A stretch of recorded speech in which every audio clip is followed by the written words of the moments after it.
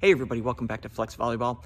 In this video, we're gonna do a drill where we're gonna help show you what you can do to better utilize your left arm during your attack.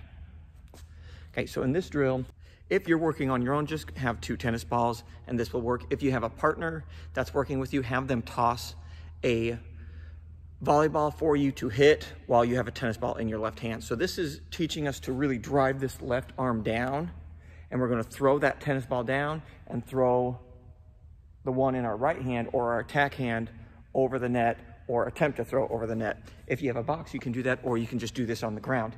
And then we're working on our timing, because the left hand dropping this is actually the start of our swing, and then we're going to come forward with our elbow, and the hands actually kind of switch positions, so they're opposite of each other. So we want to make sure that we're getting a good swing here, throwing that tennis ball down, and then getting a good swing here and throwing that tennis ball over the net or just driving it down.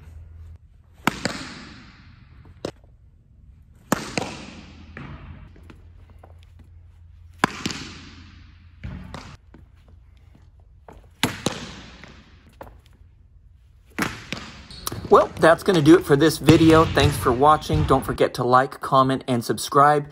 If you have something that you would like us to do a video on, let us know, and we'll do our best to get that out to you.